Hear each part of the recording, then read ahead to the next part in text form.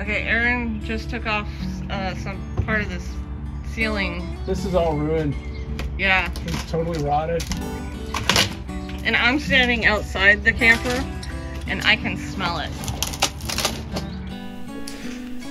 So after we got the notification of how bad this damage was, we decided to take the roof off. Here I am pulling this down. Unfortunately, I'm not real good with our video camera, so we lost sound on all of this, so I'm going to have to kind of walk you through what we did here. I took the roof off. It just had 4 bolts, and here you can see it on the ground. Both lights are removed at this point. This water was much worse than anything I'd seen. I didn't even know what we were going to have to do here. I thought we were going to have to rebuild it from scratch and have to buy a new metal roof. At this point in time, I really thought about just calling it a junkyard and having them pick this trailer up. I felt that all the money we'd thrown into this was going to go into the trash. It was a really discouraging time for both Gidget and I. Well, it is what it is. We just decided to go ahead and clean up the mess here. Try to get this as clearly as we could. So you can see I'm cleaning off the boxes and stuff. And Aaron is handing off some tools to me while we clean up. Right here you can see all the stuff that we've knocked off the trailer and roof before we had it discouraged. Giving Gidget some of the tools that we have left over. And because the water damage was so severe to the wood and everything, we went in and cleaned everything up. As you can see, it was just a bunch of junk that came off that roof.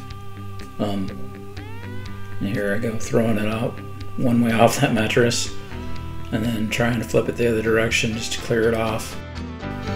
We tried to make the best of what we could out of what was there, so we stripped this completely down. As you can see, I've torn out all the wood here. I tried to get it as clean and as clear as we possibly could. And you'll see that coming up there. I've got all the wood removed. These are the new panels that we're trying to put in, and here it goes up. The glue's still drying on this, but this is the first panel.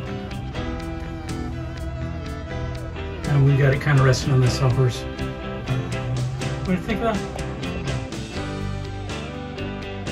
Okay, it might be a little hard to tell, but I'll go up so you can see the difference. I only did the roof edge piece on this side, which would be the front, I guess. And then there's that. The bottom sides have a second coat. That's 1 coat on the door and 1 coat on the top roof side.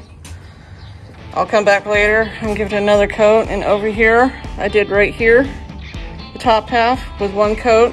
This got 1 coat. I'll come back and give it another one and finish the bottom. And this side I haven't done yet, but that's it so far for the moment. I'm gonna stop and get something to eat. Just wanted to give you an update. And at this point we're struggling with inertia tape to try to get that underneath the new fan. The fan ended up coming out a lot better than I thought it would.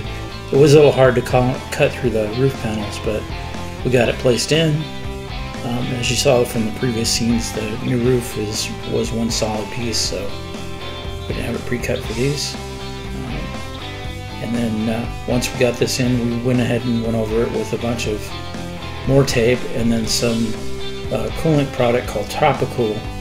That's basically a paint and silicone mix, and that got us through the rest of this.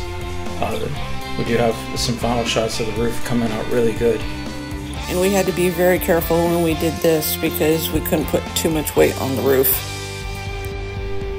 Next week, we'll show you the conversion on the inside from the old to the new. Hey, Gidge. Hi. Can you turn around so everybody can see the back of that shirt? Sure. Guys, if you can, get your own A&G Adventures shirt. There'll be a link in the description below.